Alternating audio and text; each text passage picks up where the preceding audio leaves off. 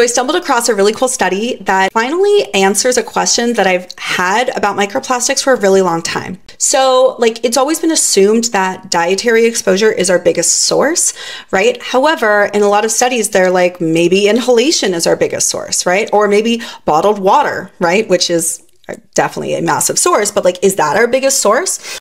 Dietary intake exposure emerged as the primary contributor, accounting for 75.6% of all the microplastics in their body. 75.6% of all microplastics in people's bodies coming from the food that they ate. What's interesting though is that in this particular case, 9.28% of all the microplastics in people's bodies was from what they drank, right?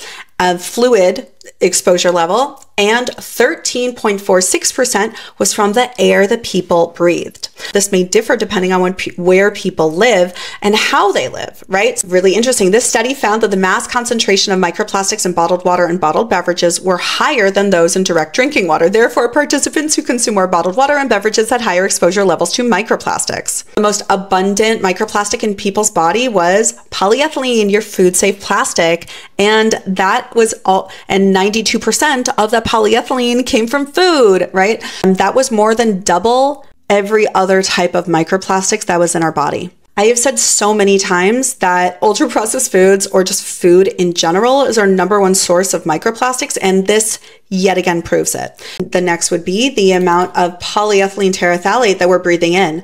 And polyethylene terephthalate in fabric form is polyester. So that means we're breathing in a lot of polyester microplastics from our curtains, right? From our clothing, from our rugs and our carpets.